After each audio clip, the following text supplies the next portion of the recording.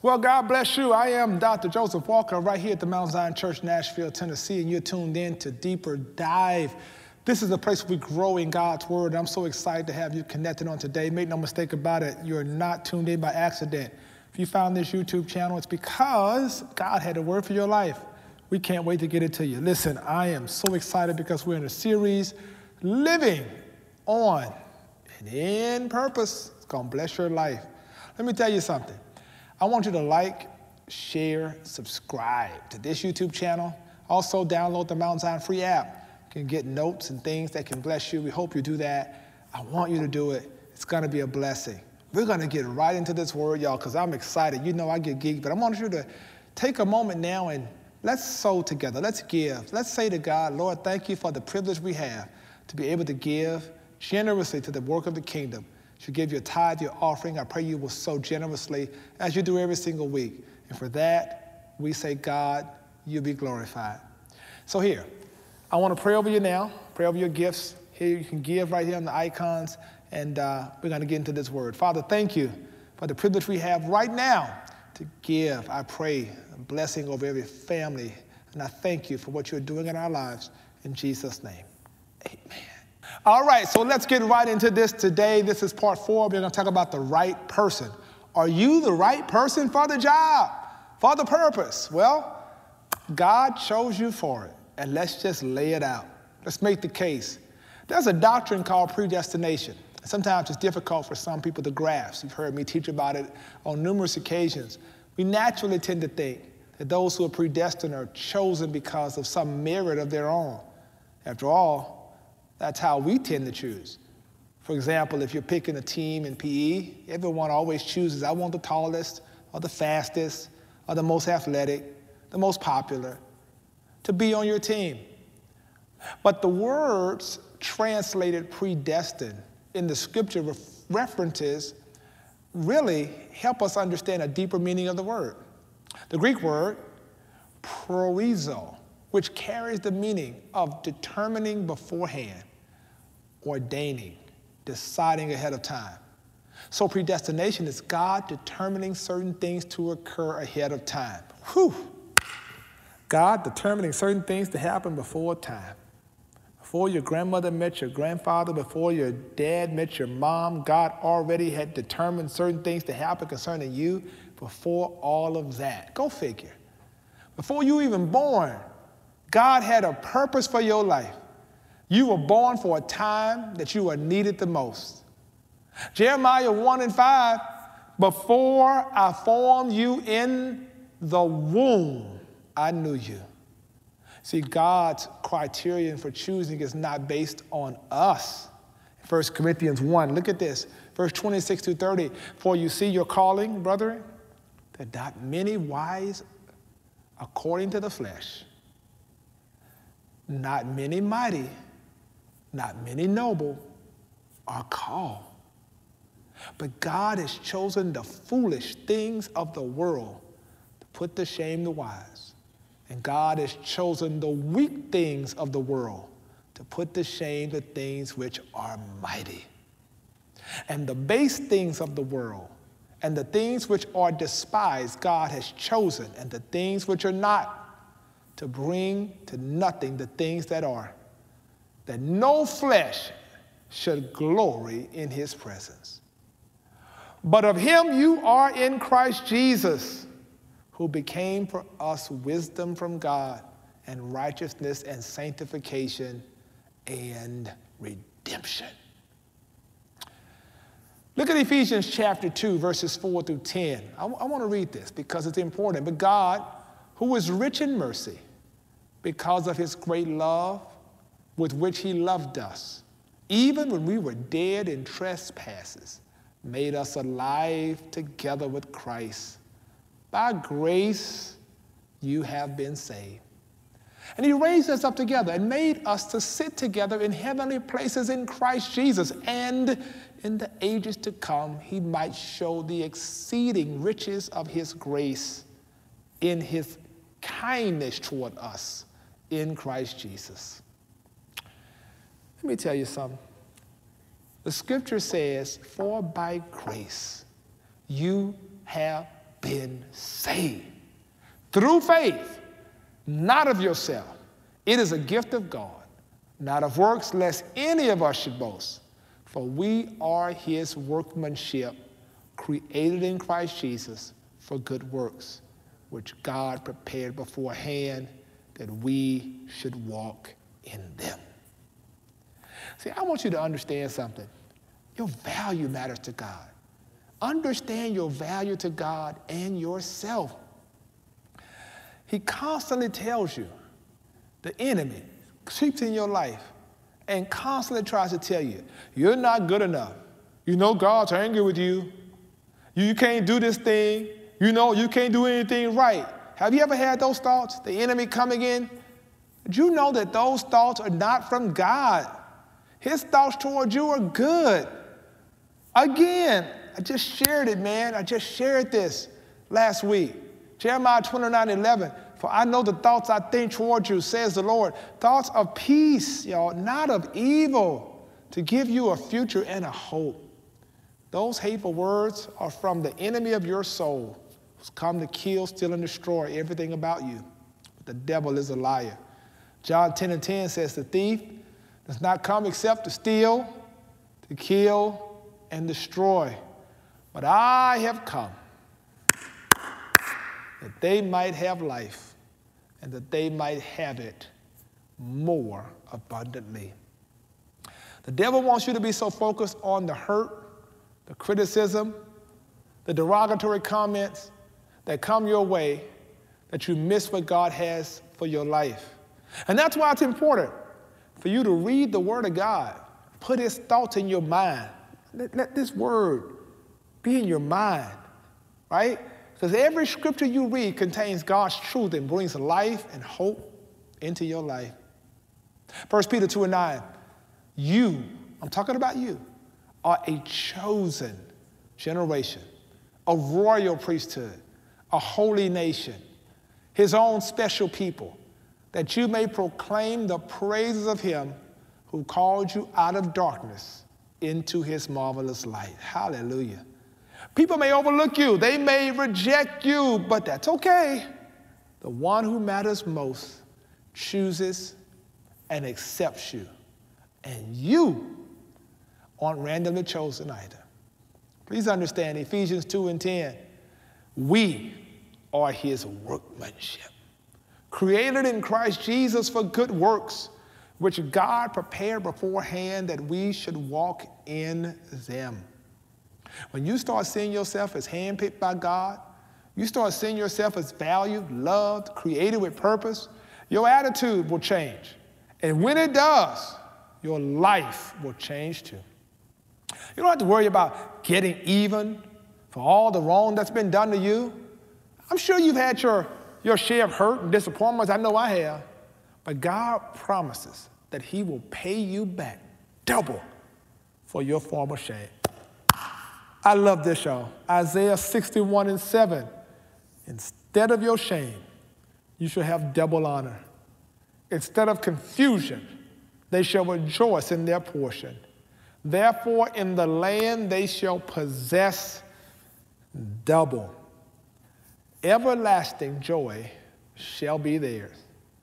God will make the rest of your life twice as good as it would have been if all that had not happened to you. Oh boy, I want you to get ready because it gets better from here. Because you know something? I want to show you something of what it means to be elect and the chosen stone and chosen people and the interaction, the elect exiles. Let me help you understand what that means. In 1 Peter chapter 2, verse 4 through 10, coming to him as to a lively stone, rejected indeed by men, but chosen by God, it's talking about Jesus, precious. You also, meaning you and I, as living stones, are being built up a spiritual house, a holy priesthood, to offer up spiritual sacrifices acceptable to God through Jesus Christ. Therefore, it is also contained in the scripture.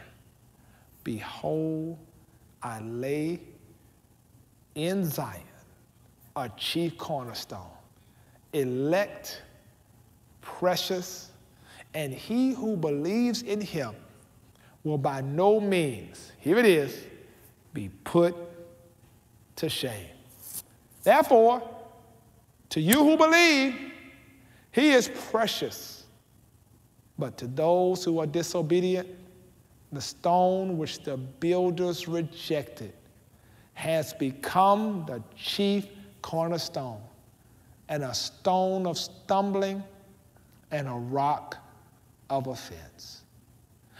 They stumble being disobedient to the word, in which they were also appointed. But you are chosen, a chosen generation, a royal priesthood, a holy nation, his own special people, that you may proclaim the praises of him who called you out of darkness into the marvelous light. And who once were not a people, but are now the people of God, who had not obtained mercy, but now have obtained mercy. Y'all, this was an enormous encouragement for a tiny and persecuted minority in the vast sea of growing hostility among those who were being attacked. And I think it's important that you begin to realize who you are in him, man. Because when you begin to realize who you are in him, your faith is not on the basis of being chosen, it's the result of it. Let's lean in right here for a second. John 15:16. You did not choose me, but I chose you. I appointed you that you should go and bear fruit, and that your fruit should remain, that whatever you ask of the Father in my name, that he may give it to you. John 13:18 says, I do not speak concerning all of you. I know whom I have chosen, but that the scripture may be fulfilled. He who eats bread with me has lifted up his heel against me. God chooses us to join him in his work in the world. That God is at work in the world, and God chose you to be a part of it. I know, I think about my call all the time, and how God chose me to be a part of something. I want you to look at this. Sometimes joining in what God is doing means I want to not do my thing, but I want to say, Lord, let me join you in what you're doing to make a bigger difference. See, when I do that, it never contradicts my character, but I'm in line with what God wants me to do. I'm in line with God's word. It's important to understand why Jesus spoke these words. He said in his defense, and having healed an invalid man on the Sabbath, the Jewish leaders claimed Jesus violated the law, but it wasn't the law. It was their law. Joining God, man, this is why you're the one. This is why you're chosen. This is why you know you are assigned to this thing, because you know how to get yourself out of the way. Personal agendas, human efforts will not be in the way of God's glory. There has to be an intentional effort to get yourself out of the way and say, God, whatever you want me to do, I'll do it. Wherever you want me to go, I'll go. Even Jesus never followed his own agenda, but he constantly aligned with the agenda of his Father. If the Son could do anything by himself, how could we ever possibly make true ministry happen on our own? Let me say it again. If the Son of God could not do it on his own, he'd say, I'm doing this because my Father has empowered me to do it. I'm doing the will of my Father who sent me. Why do we consistently do things on our own? Jesus never followed his own agenda. He followed that of his Father. So listen, I want to show you some benefits of living on and in purpose. I want you to really hear me, because purpose is a sense of knowing that your life has meaning. Look at me. I don't care what happened to you. Your life has meaning, value, and importance. I don't care what trauma you've experienced. I don't care what setbacks you've had, what failures you've had. I don't care. God never gave up on the value and the promise that was on your life. And so when I begin to live in purpose, it means that I know, in fact, that my contribution to what God wants me to do in the world is going to make a positive impact. That's why the devil was trying to destroy you. That's why he was trying to kill you, because he knew God had something on your life. Having purpose means that the work that you're committed to serves humanity in a positive way. It is never self-serving. It is always to bless God and his people. So when I live purposely, it makes me happier, more content, more successful, more graceful, more resilient, more excited, because I know something in me has just come alive. Living on purpose will give you a sense of living like you've never had before and put you on the fast track to winning the game called life. There's a lot of benefits of doing this. You got to just step out there and trust God. That's meaningful work, man. I know money and fame and power, prestige is what the world wants, and advancement. They all come secondary, though, to the most powerful source on the planet, purpose. Once you get in purpose, once you seek first the kingdom of God, his righteousness, and all these things, they'll be added to you. Every successful person has a why that motivates them to get up in the morning. I tell people all the time, if your why doesn't make you cry, you got the wrong thing. So you got to make sure every success I have in my life is tied to the fact that I want to be where God wants me to be, because I know God chose me, and he could have chosen any better to do this. Accomplished people always attach their work to a cause that's bigger than themselves. What's your why? What's your cause? Your purpose is for something bigger than yourself, and purpose becomes a driving force that makes you successful. Purpose is the purest form of motivation there is. I'm telling you, when you understand that purpose and why you're placed on the planet, you don't have to say, well, I'm going to get drunk today because I need to, motivate myself. I need to go and just smoke up all this today to motivate myself. No, I'm motivated by what I realize God placed me on the planet to do, and he chose me. So knowing that means I'm never going to give up, because I recognize there are other people depending on me, mouths to feed, customers to serve, fans to please, followers to inspire. It makes giving up impossible. So you got to have confidence in God. We live in a world where self-confidence is the phrase of the 21st century. There's so much about self-confidence and how important it is, and it is important. But as a Christian, do we really think we should be relying on ourselves instead of God? I want to leave this scripture with you, and this is one of my favorite scriptures in the whole wide world, in the Bible. Philippians 1:6. Being confident of this very thing, that he who has begun a good work in you will complete it or perform it to the day of Jesus Christ. I want you to stop searching, stop doubting, and I want you to hear me. You are the right person. God started something inside of you long before you knew it. And this entire series, we've been talking about how do you get in purpose? Are you in the right place? Are you in the right timing of God? All these different things. But let me tell you something. You are the right person. And I just want you to walk it out and believe that. I know in my own life, I think about when God chose me and called me, he already had it predetermined what he wanted my life to be. That's why it's best to just fall in line with him. Let him direct your path. And I'm telling you, the safest place in the whole wide world, ladies and gentlemen, is in the will of God. So ask yourself, why am I doubting myself? Why am I that hard on myself?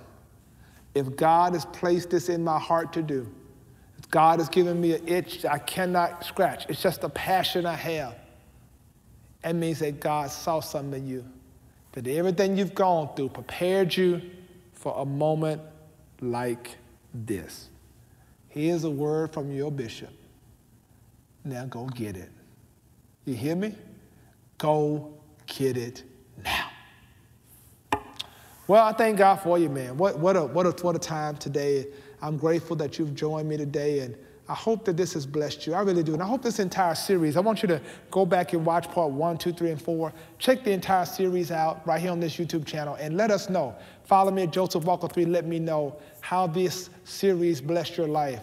Man, I just want you to be living, honored, in purpose. So here, I want to give you a chance to know the greatest decision you could ever make in your life is to accept Jesus Christ as your personal Savior.